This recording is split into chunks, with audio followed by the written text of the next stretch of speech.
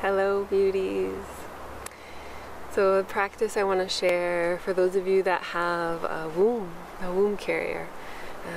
And this can be a physical womb, it can be an energetic womb as well. So anyone that identifies strongly with that organ, either physically carrying it or in the subtle realm carrying a womb. And so we want to connect to this womb, especially in these seasons of the winter months. It's always a good time to connect to the womb, really. But there's a special magic I want to speak to in the winter. And this is this energy of the tomb womb. And this is that portal of life and death. There's that place that we return to when we die, when we shed our bodies, when we go to sleep at night, when the sun sets. We return to that mystery, that fertile void. And in that place we dissolve. Like it's a potent place to kind of unravel, to unbecome, to undo ourselves. And it's a potent place to undo and unravel karmic patterns, mental patterns, emotional patterns that are maybe getting in the way of living how we want to live. So the darkness has a tendency to just sort of pull those things from us that we don't need anymore without us even really needing to consciously know what's happening. Darkness has a wisdom. And so when we allow ourselves to drop into that tomb space, it's like the womb space naturally rises. And the tomb being death, the womb being a place of birth, a place of fertility, a place that nourishes and nurtures and allows life to bloom. And so when we really fully allow ourselves that death, and this is something we sometimes don't want to do, right? Because we're afraid that it's going to somehow remove us from life, that we're going to stop living, that we're going to stop really enjoying, that we have to say goodbye, and sure we do sometimes.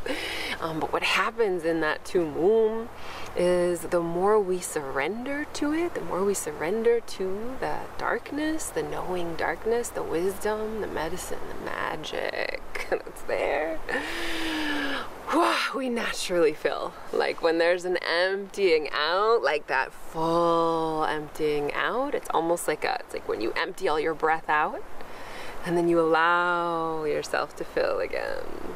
It's incredibly potent to allow ourselves this full process.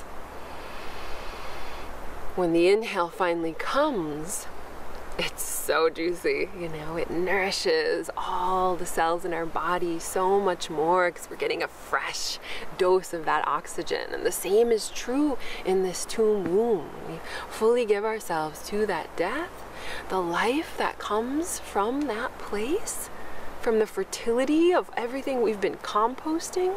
That life is so vital, so strong, and it's so saturated and soaked in like the essence of our soul, the essence of something beyond, like something unnameable. You know when someone's creating from that place, it has a different flavor. You can't quite put your finger on it, but it's coming from some deep place. And so we're going to do a practice right now for the womb.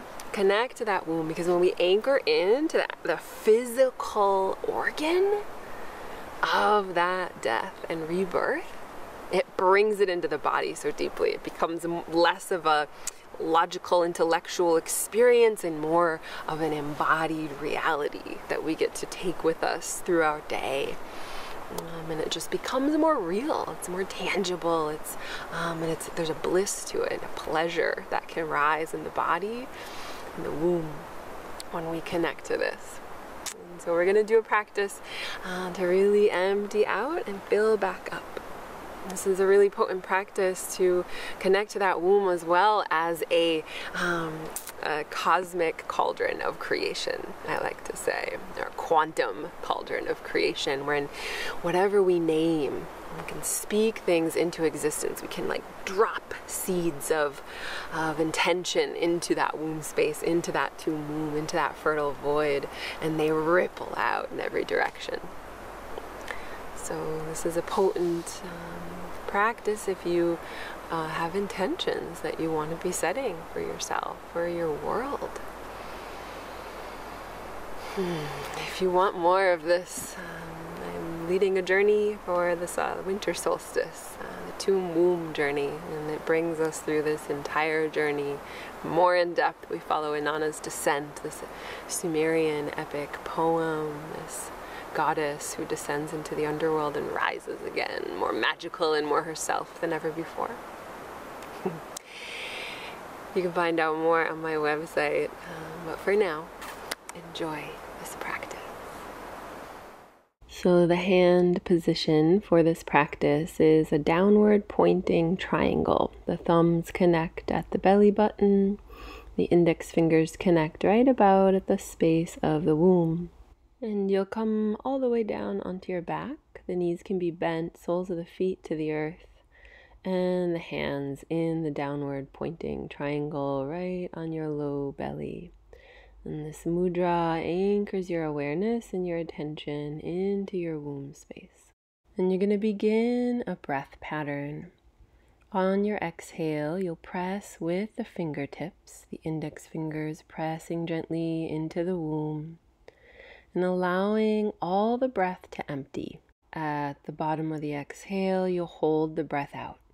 Bask in the emptiness, feeling the complete release of your breath. This creates a vacuum. On the inhale, drawing that breath up from the earth into the womb and suspending the breath in. And then exhale to repeat the breath. The pattern of the breath can be a 6-second inhale, 6-second hold, and 6-second exhale, 6-second hold on the exhale. At the bottom of that exhale, really emptying out. This is where you get to meet that tomb, that death, that release, deep release into the earth, into the void, into the mystery. Swimming in that deep mystery as you hold the breath out. And then on the inhale, imagine your womb, your body, your pelvis filling with light, filling with magic, with love, with cosmic energy, nourishing. So you can continue this practice as long as you like. And when you finish, letting yourself have some space to integrate. So really feeling the effects of this practice, noticing the sensations in your body, allowing yourself to surrender and feel and sense the spaciousness of the tomb womb.